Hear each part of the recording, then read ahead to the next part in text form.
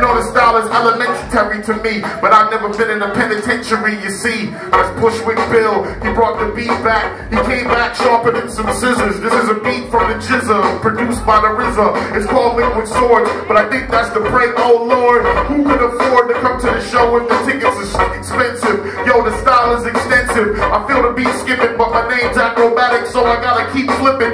Y'all know I turn around and dunk on motherfuckers like Scottie Pippen. I'm ripping. What's up with Lif Ak? The shirt says I phantom. Show them that you a heavyweight and never a bantam. Well, the way that I'm a heavy-tape is that I meditate, elevate, and then I levitate, hover over the crowd, pump the mic real loud.